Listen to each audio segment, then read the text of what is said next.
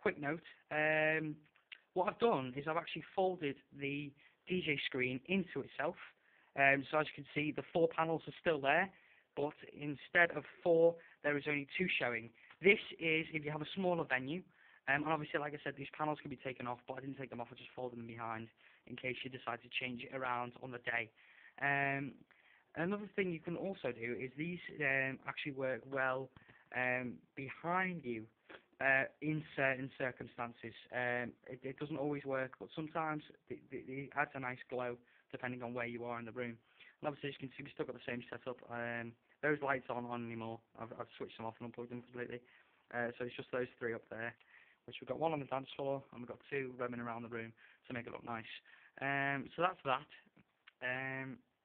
Just to give you a quick update, what I'm going to do now is I'm going to take everything away, and I'm going to show you it piece by piece, and how I would improve it if I could.